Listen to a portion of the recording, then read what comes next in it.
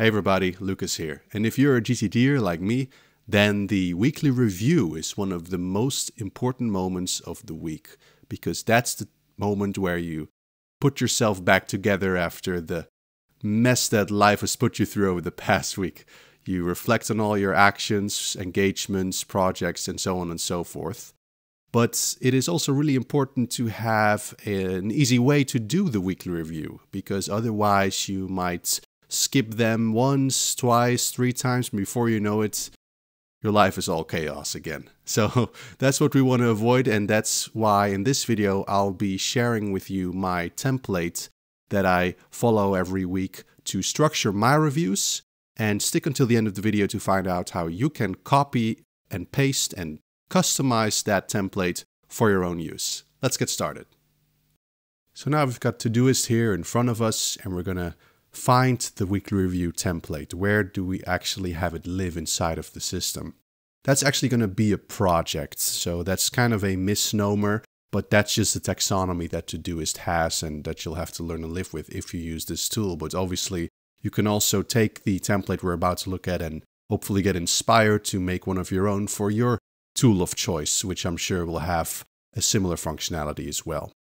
In this case, I already created it. I'm opening up my projects list, which has all kinds of different areas of focus in there as well, but we're just going to navigate to this particular project, quote unquote, and we'll see that it has the title already and the date as a placeholder, which we're going to add. So, you just put in the day, and there you will have the title available for referencing later on. How that works, I'll show in just a moment. So what you can see here right off the bat is that I'm using the sections functionality that Todoist offers. You can do that both from within the list view, which we're having in front of us right now, as well as the board view, which actually makes them look like this. So there's plenty of items here, and I personally prefer this particular kind of review to happen from the list view, but you have both options. It's not going to affect the content of the file. And what are these sections? So first of all, it's about preparing the body and the mind for the weekly review you're about to conduct. Now, that's a bit of a broad statement, and it is a very subjective statement as well. So whatever you need to do to get yourself in the right headspace to buckle down for an hour or two to conduct the weekly review, that's what you'll want to put in here. So for me, it's pretty simple. For kind of body maintenance, if you will, I take supplements that I need to take once a week. I move my body, even if that's just a few push-ups or whatever it is for you, that just helps to kick things into gear physically as well. And I meditate, which is a fantastic way to clear your mind, or I suppose just achieve a state of calm and focus. That's what it does for me, at least. And I invite you all to also research and practice that as well. Now, whatever else you might want to add to this, you can just do so by adding it as a task without any further tags or anything. And you can just add it like this. And now it will be visible under the particular section here, right? And once you've completed any of the items, you can just mark them done, so you can visibly kind of see your progress for this weekly review. And if you want to see it more clearly, you can actually show the completed tasks here, and there we go. Now, the idea is that you kind of jump from section to section, and you don't just do whatever you want, back and forth. This is how I've designed it for myself, but like I said, you can apply your own sense of structure, but having a structure, I've learned, is pretty important. The next one is to clear your digital inboxes. We all have many of them. I've added some in here that I actually don't have, but most of you probably do, like Instagram or Twitter, WhatsApp, Facebook Messenger. Take every single inbox that comes to mind that you can clear digitally and easily and add it to here. And if you're unsure what kind of inboxes you have, I've created a video on 10 inboxes you may not be aware of that you have. So you will find that somewhere in this video appearing right now, and you can click it to watch now or later. Anyway, that's where you have all these, and you clear them and you process them as needed. Same goes for your physical inboxes, which might require you to kind of get up out of your chair and move to a particular place like your physical in tray, your physical mailbox. And I've also added the chair, quote unquote, here. Many of us have that as well. And I am sure that many of you will also know exactly what I mean with the chair. It's the place where you just dump all of your clothes that may need to be washed, or maybe you want to wear them again, or you're just not sure. And over time, it just collects a lot of materials, let's put it that way. So a great opportunity to also clear that quote unquote inbox and process that as needed. So you kind of clean your house while you're at it. Why not? The next stage is really the core review. If you have no time for anything else, at least do this, because this is really what the book in GTD, Getting Things Done, also talks about, right? Processing everything in your inbox. And in this case, I'm talking about the task manager inbox specifically. And it might well be that some of the items that were first living in these inboxes, that you've kind of transferred them over to the task manager inbox. But either way, once you've arrived at this stage of the review, you process them into their appropriate place. Same goes for next actions, projects, waiting for agendas. Some they may be items.